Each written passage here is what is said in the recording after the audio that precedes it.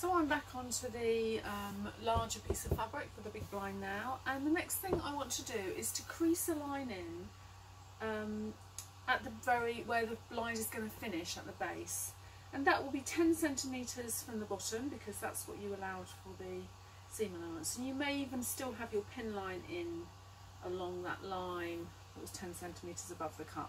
So turn your fabric over. Make sure you have got the bottom of the blind and not the top. You'll have the cross pins at the top. And then fold that in the 10 centimetres. Make sure it's exact all the way along.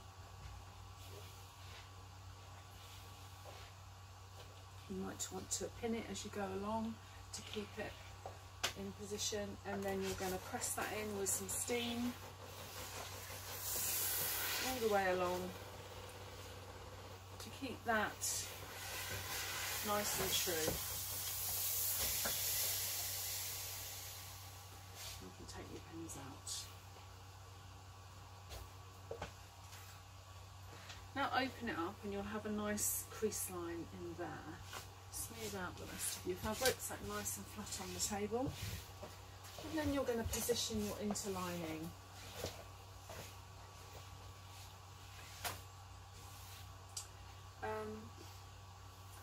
The next thing to do is to press in another crease at 2 inches or 5 centimetres, because this is going to be eventually the turned hem, and we want the interlining to just go up into that first crease. I'm just going to press it again, 5 centimetres, 2 inches from the base. So the edge of the fabric is just going up to that first crease line. So in other words, I've got a 2 by 2 inch folded hem now at the bottom of my fabric. And I'm going to open it out. I'm going to get my interlining, and I'm going to put it up to that first crease from the base. Make sure you got your interlining the right way around. It's this way. Just use the other end of it straighter.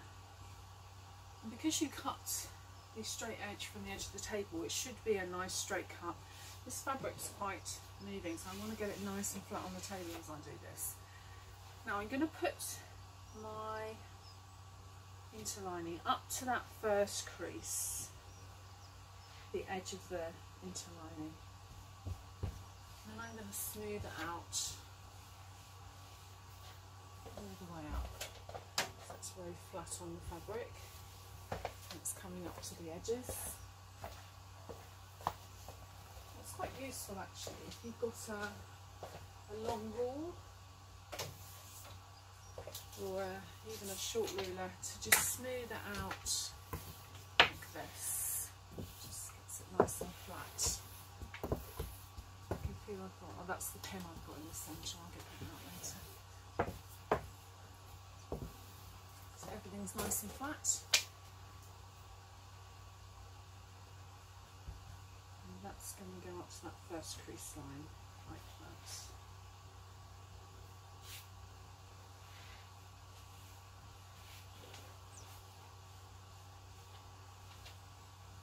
Just fold your fabric over and make sure it's not too proud. It's all in there. I'm just going to put some pins across the base of this interlining now, just above the hem, just to stop it from moving really. Because the first thing I'm going to do is to lock stitch that in place. We don't want it to move, so we're going to, lock stitching is something we use in curtain making and blind making. It's all done by hand, and it just fixes things in and stops them from dropping. So when you've got interlining and it's down the edge of the curtain, it's actually lock stitched right onto the crease so that the interlining can't drop, and you'll get a sort of not very nice edge. So I'm going to show you how to do that.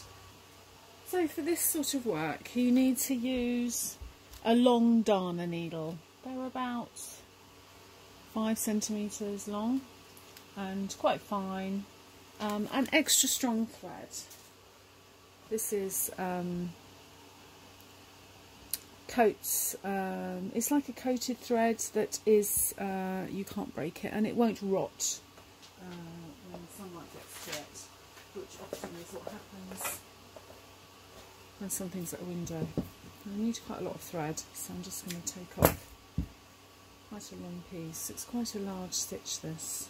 And the first thing I'm going to do is just to lock it on to the edge of the fabric, and I can just tie that on. So I can just do a knot onto either onto the fabric or the interlining. I'm just doing it on the interlining with a double knot like that.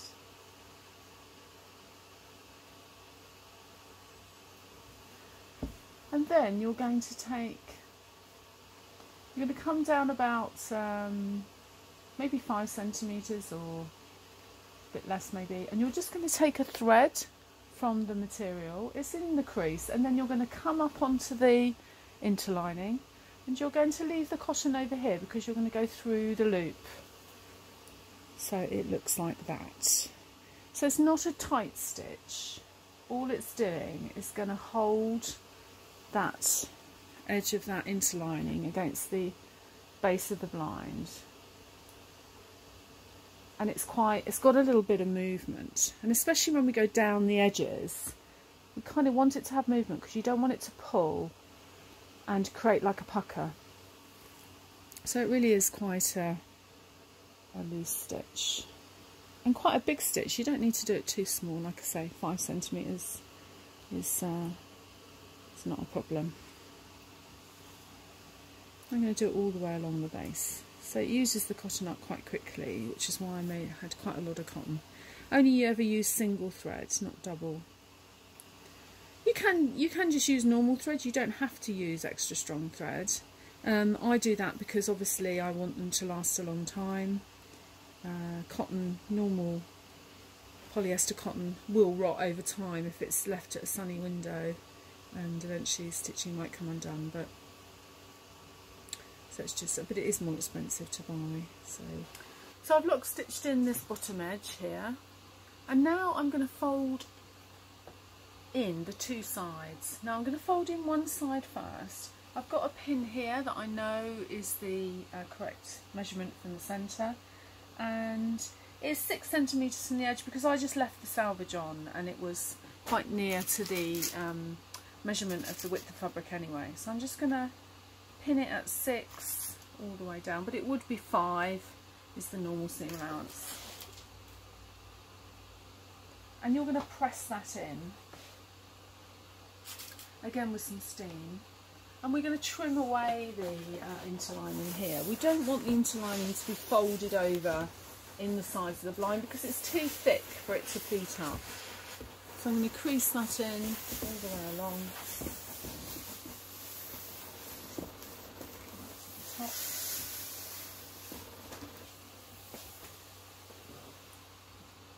And take the pins out. Peel back just the fabric, and you will see when you peel back the interlining that you've got a nice crease line, and that is what you're going to cut along.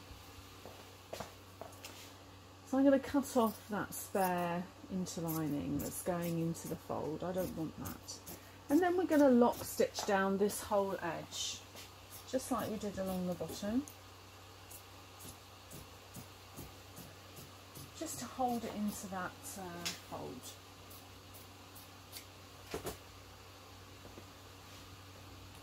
I might just pin my interlining to stop it from moving now all the way along this edge while I lock stitch it. So I'm going to lock stitch that, and then once I've done that I'm just going to fold that over and put the pins in, and then I will measure from here across to get the finished width of the blind. Don't just fold the other side in the 5 or 6 centimetres and assume it's right. You need to get this width very exact, and sometimes the fold just takes up half, you know, a couple of millimetres. You just want to get the finished width of the blind perfect. So always do this side first and then re-measure for getting the width of your blind. So I've lock stitched the interlining in place, and I've folded over that edge, and I've put pins all along that edge now. Now I'm going to measure across my measurements. So what I'm doing, I'm going to measure across from that edge to the finished width of the blind, which is going to be 129. Just going to pin in, and then I'm just going to fold the fabric so that it measures 129 when it's folded over.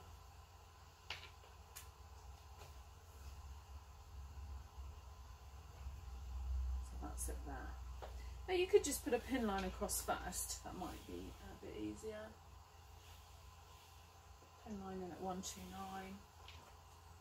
But you still need to check when you folded, just in case it's taking up the a bit extra. Again, we need to press this fold in and then trim the interlining away. Sometimes just by folding it with your hands and giving it a crease, you can get a crease in the interlining, which is probably safer to do it with the iron because you'll get a much better. Now I've just folded that over on that pin line, and I'm now just going to check that it measures 129 all the way up, and I'm just going to put some pins in while I press it. I'm going to measure it at every point, making sure that it's exactly 129. Roman blinds are all about accuracy all the way through, really, because otherwise they won't look perfect at your window, they won't pleat up perfectly. So you've got to just keep measuring. It needs to come in just a fraction there. One more at the top.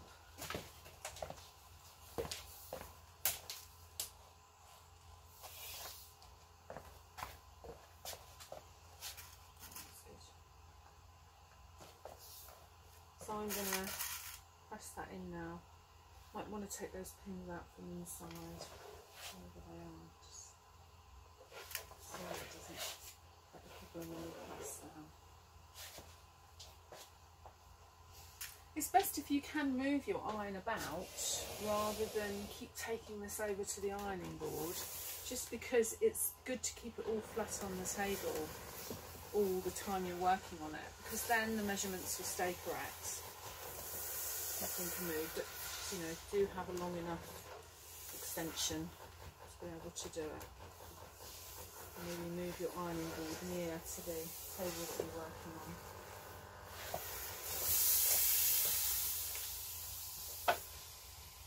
So now again I'm going to take the pins out, trim away that interlining, and then I'm going to lock stitch down that edge again. When you're lock stitching this way, you're going to be putting your cotton into the interlining first, so it's kind of the opposite way round to when you're along the hem. It just depends which way you're going. So you're going into the interlining, picking up a thread, keeping the loop to the left hand side, and going down the fold.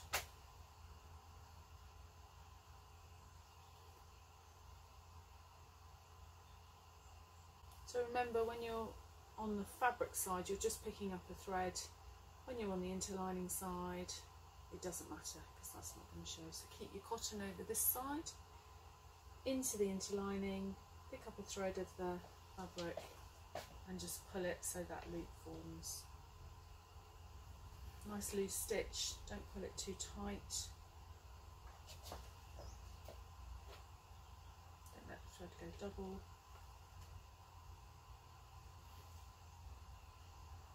And go down. So with lock stitching, you always work from top to bottom.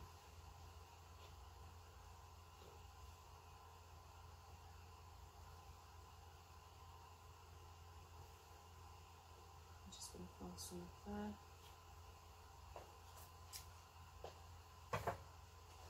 And I'm going to fold that back, and I'm going to use those pins to just secure it.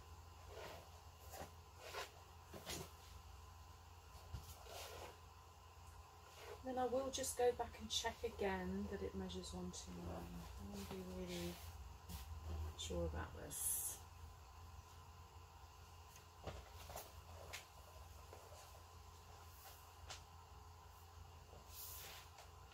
Yep, perfect. Extra pin down there. Keep in place. Just keep checking. 129. 129.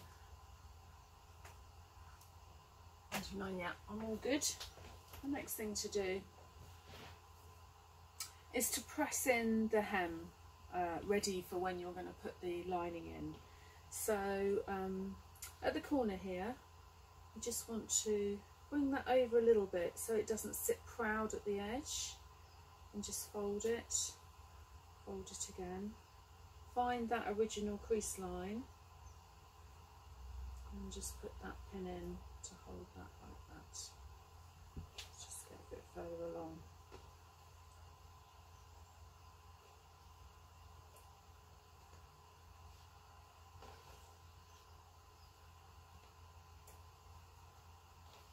So what I mean is, you don't want this edge to be sitting outside when you're looking from the front, so just let it find its place. And pin all that way, all the way along, and maybe give it another press. Because it's got the interlining in up to that edge, it's that first edge, so it's worth just pressing it again. Again, just find that first fold you've got here, just tuck it in a little bit so it doesn't sit proud of the edge. Make sure you're not going past that fold. Pin in.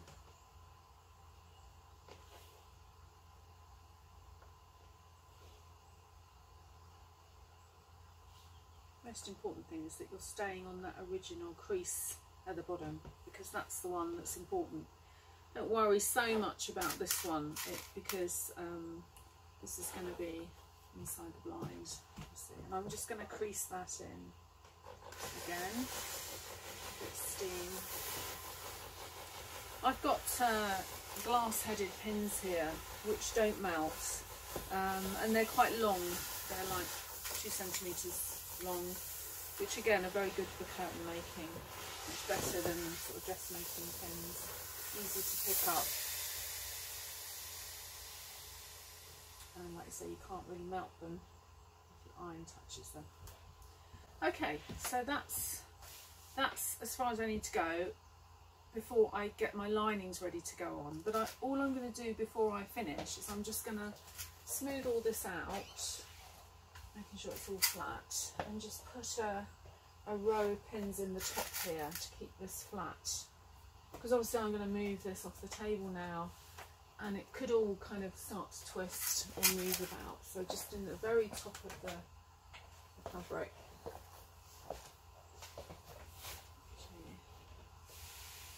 So just put pins along the top here to keep that in place. And that is the beginnings. You know, this is the actual size of, actual width of the blind. This is the bottom hem. We don't do the top until last, so you're going to leave that.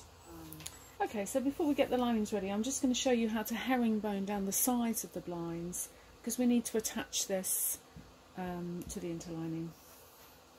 So again, I've got strong thread, quite a lot of it. I'm going to start at the top. You have to work backwards with herringbone, so I'm going to just fasten into the interlining. You can either just leave an end and backstitch twice to just lock it off, or you could just tie it on, whichever you prefer, till it's firm. And then you're going to do a backward stitch into the hem allowance, and you're going to go through the 2 layers of the fabric and the interlining, but not through to the back of the back of the blind. And your stitch is, you know, about 1 centimetre. It doesn't have to be too small, and you need to keep your loop of your cotton out of the way, so that when you pull the thread, it crisscrosses over each other.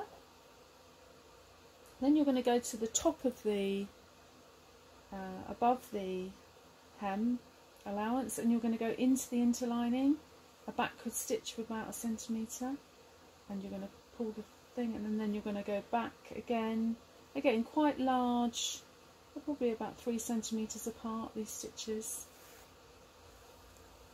and it produces like a crisscross stitch. And the reason that we use this stitch is, again, because it holds the fabric together, but it doesn't create pull. It's so if you caught one of these, it wouldn't all go tight like a normal stitch would. It stays very flat, and that's important in curtains and blinds because you don't want there to be any puckering from the right side. So I've got my hand underneath so that I can feel as I'm going through that I'm not going through to the bottom layer. I'm just going through the turning and the interlining. And I'm going to go all the way down. It's quite quick once you get the hang of it. All the way down the edge. And then I'll be able to take those pins out because this hem will then be held in place. I'm ready to put the lining on. It's the same process with the edges of curtains, except when we have curtains we have the interlining into the edge to create a sort of thicker edge, and then you'd be going through 2 layers of interlining and 1 layer of fabric to do this, but this is just 1 layer because we trimmed it away up to the crease line.